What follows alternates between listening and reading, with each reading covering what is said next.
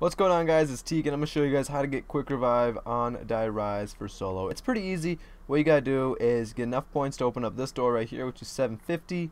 Then if you come right here is quick revive.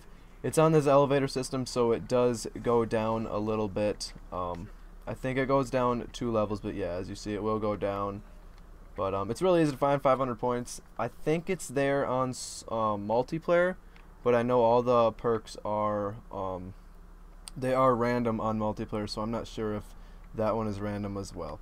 But I hope you guys enjoyed this. Hope this helps you guys. If it does, please like this and share it with your mom, and I will see you guys later.